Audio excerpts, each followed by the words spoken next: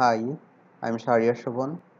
In this video, I'm going to show you how to install MongoDB on Ubuntu, Debian, or any other Debian-based Linux distributions.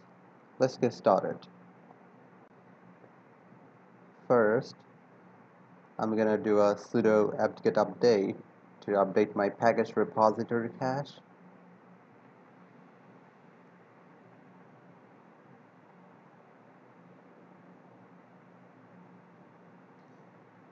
Now, I'm going to install MongoDB with sudo apt-get install MongoDB.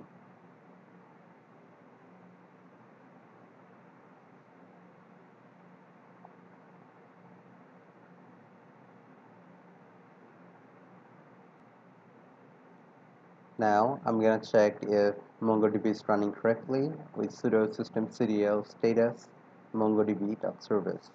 You can see that's running. Now you can connect to MongoDB with Mongo client. Just type Mongo and press enter. So this is the MongoDB shell. You can type in Mongo commands.